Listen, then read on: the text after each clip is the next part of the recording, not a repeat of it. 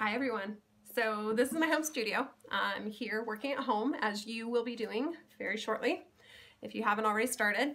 I'm going to talk a little bit about how to use your underglaze colors so that you can glaze your box. I have my box here.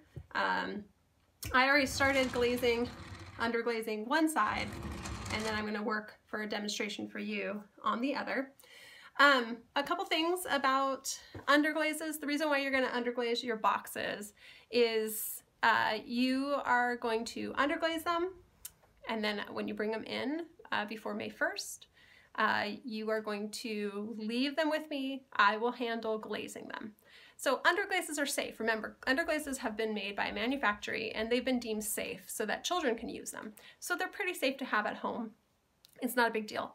But if you were to take home like a big vat of glaze, then that's dealing with a lot more toxic material than you would want at your house. So underglazers are very safe to use in the home environment. So you have a couple different underglazes. You have the black and the white, and then I let you guys take, I think, 3 or 4 colors home with you. And I'm going to talk about how you can expand your color palette by just taking those modest 3 or 4 colors, adding black and white to work on saturation and intensity, and mixing the colors so that you can kind of play around with trying to get neutral colors and other colors. You know, yellow and blue make green, right? So we're going to be working on that a little bit today. So let me show you guys my studio space. You don't have a turntable, but you know, you don't really need a turntable, but you do have a bat, hopefully. I have 2 containers of water, one for my washing and one clean thing of water. Remember, whenever you're underglazing, you want to use your brushes and wash each brush and then rinse each brush in a clean container of water. So this is my clean water, and this is going to be my dirty water. And then down here, I have my palette. You probably don't have something this fancy at home. If you do, yay on you. But if you don't worry. All you need to use is something like this, just a piece of plastic. This is just a plastic lid to a Tupperware container. Try to use a plastic lid that you're not going to use for storing food later on. Even though underglazes are safe, you know, I would hate for you to, you know, not clean it well enough and end up with underglaze in your food. So you can use a palette of any kind, just a little piece of plastic will do. Yogurt container tops are great for this. So what I did is I took a little bit from each container of color and I poured it into one of these little reservoirs. And then you can put the lid back onto your container so that you don't forget and they don't dry out on you. Water can be added to them to water them down. So if you've got a really thick, pasty underglaze color, you can add a little bit of water. Same thing, if it's too watery, you can leave the lid off and let it evaporate out, but it takes a little while. So no worries. Okay, so let's talk about color a little bit. So I have my black and white here, and if I want to take a color like yellow and I want to make a lighter color of yellow, more a pastel color, I would take some white and clean my brush, and I would take some yellow to mix in with the white so that you can kind of see the difference between those 2 yellows. This is a more intense yellow, and then this is very saturated yellow, I should say, and then this one is much more pastel yellow. So you can play around with color blending that way by just adding white to a color to get a lighter version of that color. You can also play around with intensity, which is like the value of the color. So I'm going to take, for this one, I'm going to take my red, and I'm going to take just a little bit, a very small amount, even that seems too much, very small amount of black. And I'm going to mix it into the red. And do you see how that red turns into like a darker, deeper burgundy kind of color here? And you can see this changes the intensity or value of the color. I can take 2 different colors, and I'm going to change palettes here, like blue, and I'm going to add another color to it. So I'm going to take this blue, put a little bit there, and then I'm going to take a little bit more of that red and mix it here. And you can see that it is a purple, but when you mix colors, especially underglaze colors, you're not going to end up with a super vibrant purple. It's kind of a more neutral purple. So this is, you know, you can get a lot of interesting colors that way with just mixing two colors together. Try to only mix 2 or 3 colors together, but never over mix all the colors, because you end up kind of muddying the waters a little bit and you end up not with the color you intended, and you have these weird kind of shades. So let's start with our box. Okay, so I've already started kind of working on this side, and I'll just walk you through what I kind of did here. With this side, what I started with is the background. You want to paint the background so that when you're painting and you're using your brush kind of loosely to get the amount of color on there, you know, you got some on the jellyfish, or you got some on your background back here. So that's fine, because what's going to happen is once I paint the background, I get that background color smoothed in the way I want it, then I can do all the detail work like this clam down here and these rocks down here. So you want to work from the background to the foreground, okay? And that'll help you kind of keep yourself organized. So I'm going to mix some custom colors for this background. I'm going to start with putting just a little bit of just straight up blue, straight from the bottle, into the background. So I'm just going to paint it on. And remember, your clay body, this is going to be high fired eventually. Okay, so the clay body itself right now looks very kind of pinkish. It's kind of anemic little, and anemic meaning it doesn't have a lot of like life to it. It's kind of boring. So it's very, very kind of pinky in color. It's not very exciting. In the high fire kiln, as we fire it, the clay body itself darkens and it turns that rich tan brown that stoneware clay body has.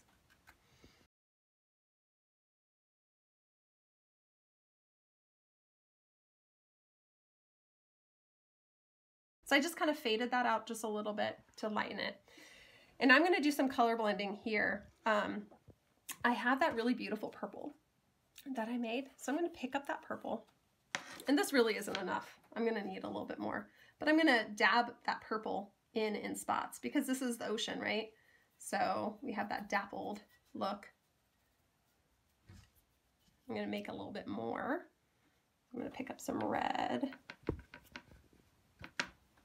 And I'm going to pick up some blue. And my mom is actually helping me today. She's my camera woman. So if the camera work isn't very good and you guys want to write bad reviews for me on rateyourprofessor.com, just blame my mom, okay? I'm just going to say it's all her fault. Okay, so I'm just going to put in a little bit more. Ooh, that's really, do you see how dark that is? That's okay. Because I was talking about the clay body. So the toasty brown color that is the background color, which is this, that's going to eat up a little bit of the intensity of these colors in the kiln. So remember, underglaze colors do not come out super intense in the high fire unless you put on layers and layers and layers of them. So here I'm using more watered down layers. And then I'm using water as a vehicle. This is called a vehicle because it makes things move. As a vehicle to spread the underglaze around a little bit. And now you can see it looks really kind of dark and stormy. I like this.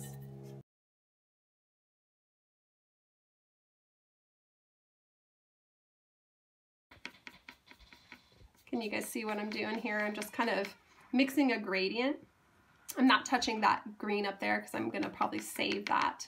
I'm going to put a little bit more intense blue down here. And you guys see that gradient of green all the way to this middle color to blue. Okay, so I got this like kind of desaturated, kind of neutral-ish blue-green here. And I'm going to start that up at the top because as the water would filter through the ocean, you know, you would get these like lighter colors. And even for me, this is a little dark. So I'm going to go back through after I get this first top coat in and lighten it up a little bit. You do have to build the colors up. That, again, that clay color background is really going to eat up a lot of the surface that you put on. So don't be super light about your application, but don't try to plaster it on. If I just tried to make this solid blue, that would be so boring and not really live up to the naturalistic way I'm trying to do this work.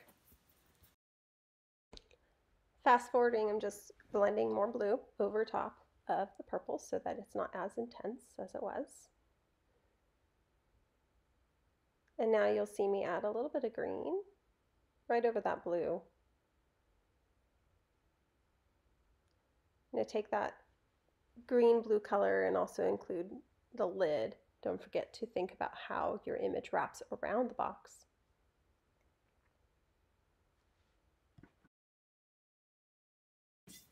And if I really work, if I let this kind of set up and then really work another color on top, you'll build up more and more. But if I work wet like this, where I'm just adding more and more water, you can see the clay body underneath, and that's going to definitely turn a toasty brown with these like hints of green and blue. It's going to be much more muted, very subtle. So I'm going to let this dry, and then I'll do another application of that again, and I'll probably do a third application because I do want it to be a little bit more intense in color.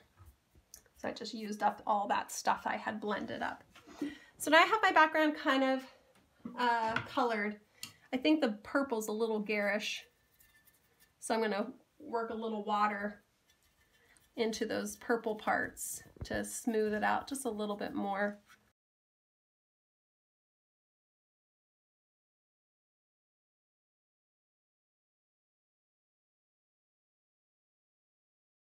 Now I'm going to work on the bottom. So I have all these like craggy rocks with details.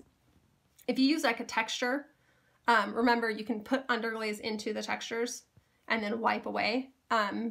You can still do that even though I did the background. It's very easy to touch up underglazes.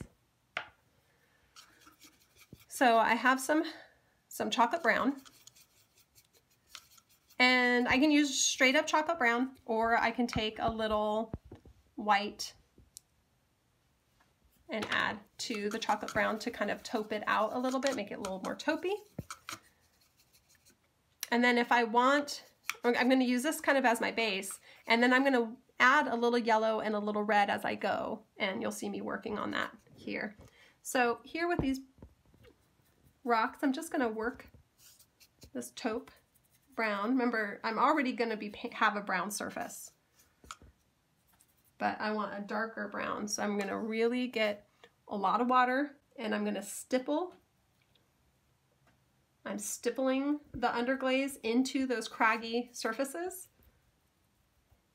so I can get that deep inner shadow inside that texture. Here I'm working extra fast, working that brown in. Remember to use water to make sure that you're getting into every little crack and crevice of your heavily textured areas. And don't be afraid to use a larger brush to really mop on some of the color tones. Then just take a sponge and you can then wipe away, revealing the clay body, which will be a toasty brown. So now I'm going to take my chocolate brown and I'm going to add a little yellow. I'm just going to move this up to a little side here. Actually, I'm going to add a lot of yellow. More like I'm adding chocolate brown to yellow instead of the other way around. And you end up with this, interestingly enough, kind of a green tone. It's kind of like this mossy yellow-green color. And I'm going to paint that onto the surface here. Kind of on the high points. I'm going to take a little bit more yellow to make it brighter.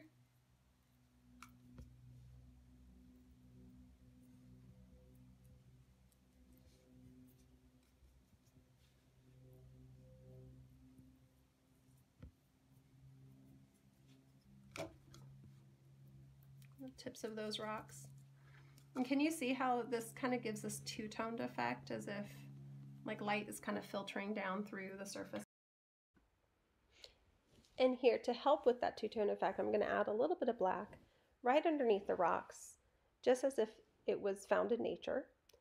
The light would be coming through the ocean and then hitting the tops of the rocks, and then I need a sense of shadow, so I'm using black to kind of make this shadow effect. Really getting it into any cracks and crevices. Pay attention to your three-dimensional design. If you have parts that are kind of protruding out right underneath those parts, that would be a great place to add a little bit of shadow. Be careful with black. You might want to mix it with a little bit of brown or even a little bit of red to tone it down a little bit so that it doesn't act as like a sinkhole for your eye as you look at your project. So I'm going to start painting these really bright colors. So whenever I do a bright color, I don't want it to be so bright that I'm like, ugh, that's too much. So I'm going to take a little gray. So I just made up a little gray. And I'm working with this idea of intensity. So I'm taking this gray color and I'm going to paint it on these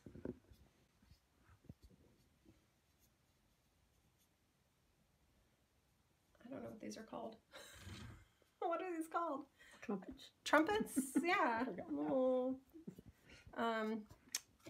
organisms, pipe organs or something like that. Little organisms, fans live in there. I'm also going to add a little bit of black right on the inside there. And I'm being kind of sloppy about it because I'm going to wipe away.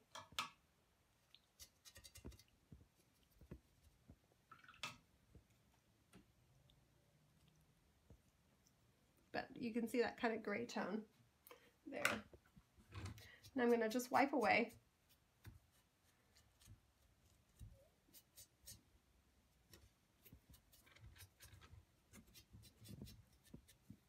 And now I'm going to add like a bright red, kind of a reddish purple on the top of these so that the red's going to be over the black, making it a little bit less intense.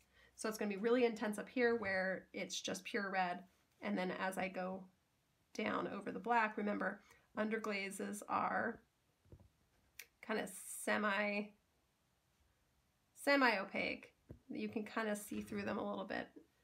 So when you layer colors one on top of the other, the color underneath shows through just slightly. So this adds a little bit more dimension.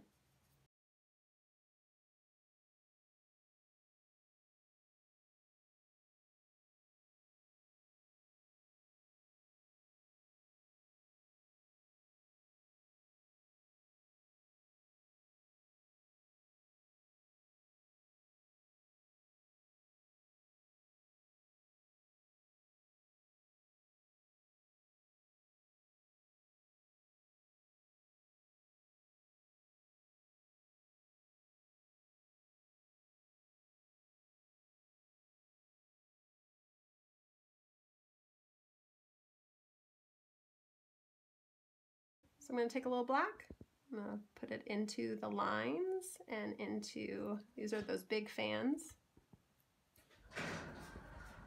That's my garage door opening. My son is probably thinking, are you kidding me? You're still doing this video? And you guys are probably thinking, are you kidding me? You're still doing this video? So I'm going to do a little bit more. And I'm also going to kind of put some black in these, I don't know what these are, rocks or polyps. Maybe I was making polyps. Sea grapes. Sea grapes.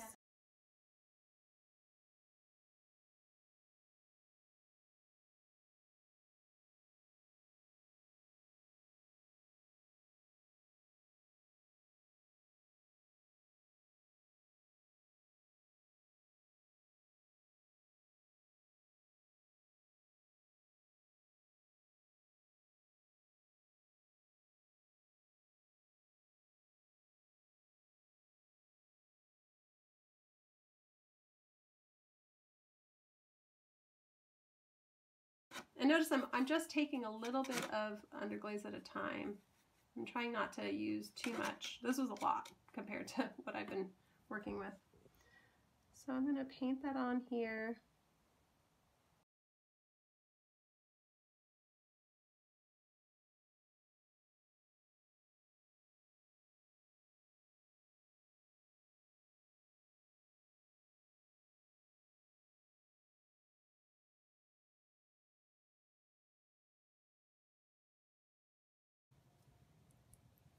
Straight brown. And then I'm going to kind of change the tone to be like more of a purpley color, because I'm going to then take off a little bit of the brown. Brown and purple are actually related to each other on the color wheel. And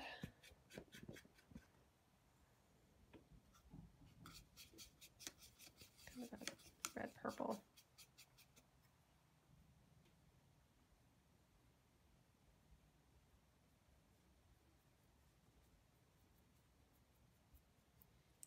Putting on a little bit of red purple.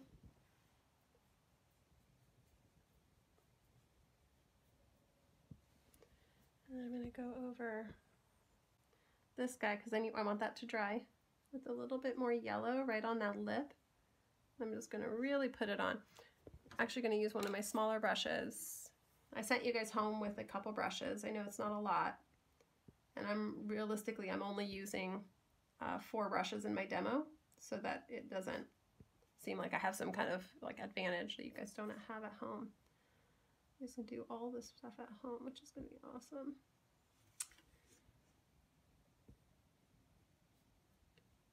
And those are going to be really nice and bright. It's a different color tone than this greenish color that we put there. Now it's more towards yellow. And now I want to kind of play around with this. I have this purple, red, yellow here, and then I want it to kind of change up here. So what I'm going to use is that green yellow I've been working on. And I'm just going to kind of touch